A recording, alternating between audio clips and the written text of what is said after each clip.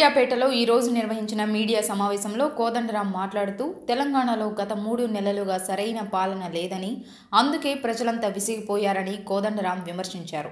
మంత్రివర్గ విస్తరణ చేయకపోవడంతో రాష్ట్రంలో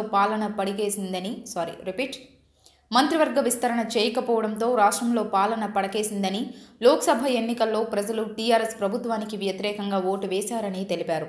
నిజామాబాద్, కరీంనగర్ లోక్సభ స్థానాల్లో టీఆర్ఎస్ అభ్యర్థులు కల్వకుంట్ల కవిత, బి వినోద్ కుమార్ల ఓటమికి ఆదివాసులు, రైతులే కారణమని విశ్లేషించారు.